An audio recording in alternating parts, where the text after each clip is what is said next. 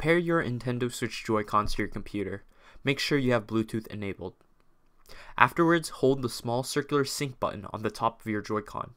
Your Joy-Con will start to light up, and at this point you'll be able to pair your Joy-Cons to your computer.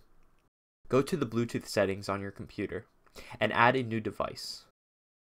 While your Joy-Con is flashing, you will see it pop up in the list of new devices. Go ahead and pair your Joy-Con to your computer. Repeat the same process for your other Joy-Con.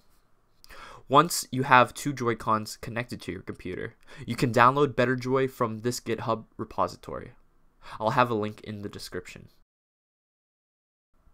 Now extract everything in the zip file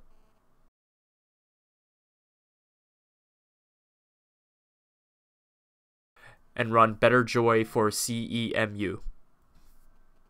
With BetterJoy installed, you can now see two Joy-Cons appear in this application. If you wish to separate the controllers, click on the Joy-Con in order to rotate.